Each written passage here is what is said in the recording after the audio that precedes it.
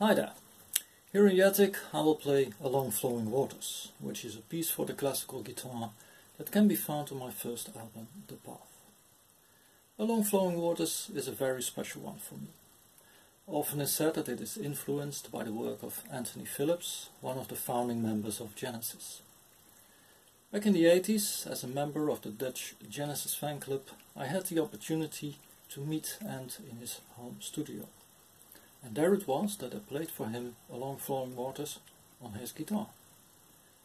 Thank you for watching, I hope you enjoyed.